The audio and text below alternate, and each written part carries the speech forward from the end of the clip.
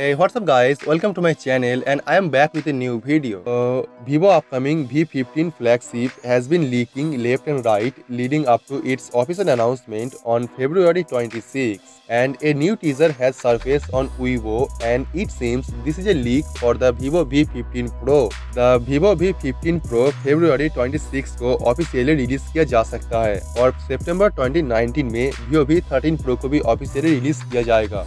हम report claims Vivo V15 में 32 megapixel front facing camera देखने को मिलेगा जो एक पॉपअप कैमरे के थ्रू फीचर किया जाएगा like Vivo next front facing camera. आप अगर बात करते हैं Oppo एंड Vivo स्मार्टफोन के बारे में तो इसका प्राइस बाकी चाइनीज स्मार्टफोन की कंपैरिजन में काफी ज्यादा होते हैं, लेकिन इनोवेशन के मामले में Vivo बाकी स्मार्टफोन से काफी आगे है। Vivo नेक्स्ट पहला डिवाइस था जहाँ पे आप पॉपअप कैमरा देख पाए थे और ये टेक्नोलॉजी एक फ्यूचर फ्लैगशिप डिवाइस के लिए काफी इंपॉर्टेंट है जो अब Vivo नेक्स्ट पे इंट्रोड्यूस किया गया था। But according to a new report Vivo V15 Pro में ये टेक्नोलॉजी को इम्प्लीमेंट किया जाएगा जो एक मिड रेंज डिवाइस के लिए काफी इंपॉर्टेंट है और इसी प्राइस कैटेगरी फोन में देख पाएंगे।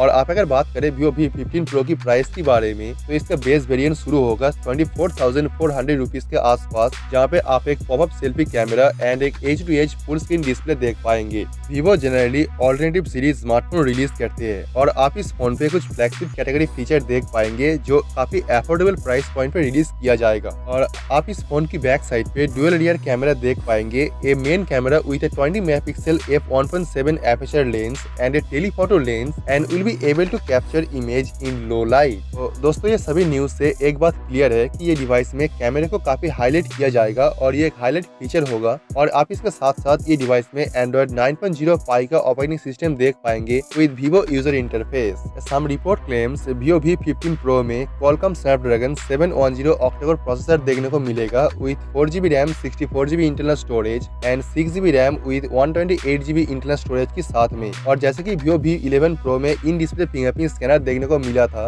ऐसे ही आप इस डिवाइस में इन डिस्प्ले फिंगरप्रिंट स्कैनर देख पाएंगे जो होगा ऑप्टिकल टाइप और ये काफी लो कॉस्ट है जो आप इस फोन पे देख पाएंगे। तो जल्द ही ये डिवाइस का बाकी सभी स्पेसिफिकेशन लीक होगा और आप अगर डिवाइस को परचेस करना चाहती है तो प्लीज चैनल को सब्सक्राइब कर लीजिए और बेल आइकन को प्रेस कर दीजिए ताकि इसके बारे में जब भी कंप्लीट स्पेसिफिकेशन रिलीज होगा मैं आपको सबसे पहले इन्फॉर्म कर पाऊँ और आप इस फोन के बारे में सभी डिटेल न्यूज जान सके। So let me know your thought on this and I will see you guys tomorrow.